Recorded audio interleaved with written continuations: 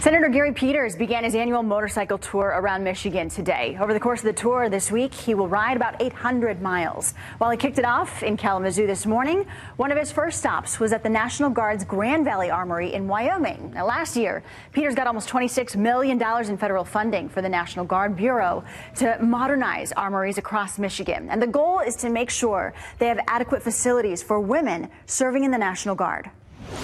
Back when these facilities were designed, women were not part of the National Guard. Now they represent nearly 20%.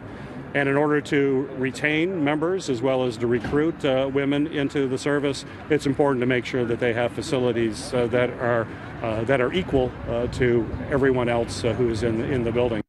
Today's tour comes on the heels of last night's election. A big focus was the primary race for U.S. Senate. His counterpart, Senator Debbie Stabenow, is retiring. And now we know that the matchup on November 5th will be Democratic Congresswoman Elissa Slotkin and former Republican Congressman Mike Rogers. Peters chairs the Democratic Senatorial Campaign Committee and says his job is to help hold the Democratic majority in the Senate. With that in mind, he says over the next few months and come Election Day, all eyes are on Michigan.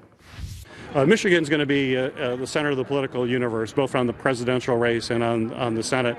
On the presidential side, I think it's safe to say it's impossible to be president of the United States if you don't win Michigan. That's how crucial our state is.